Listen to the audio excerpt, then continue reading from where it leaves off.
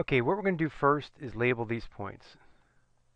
First, we have point A, B, and C.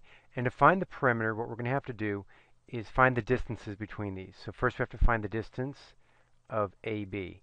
And to do that, we're going to use the distance formula, square root of, x2 minus x1 quantity squared plus y2 minus y1 quantity squared. Plug this information in. I want to change the brush size here. It's going to be square root of, let's do x2 minus x1, so it'll be 3 minus 0 squared plus 0 minus 0 squared.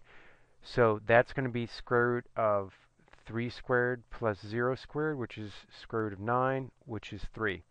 So that's the distance between A and B. Now I'm going to find the distance between B and C, so we do the same thing. So let's assume this is x1, y1, and this is x2, y2.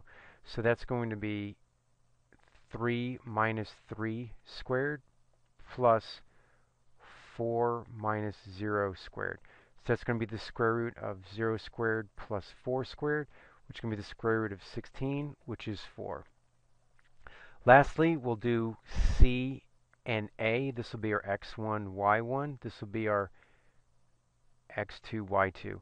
So distance of AC will be the square root of 3 minus 0 squared plus 4 minus 0 squared.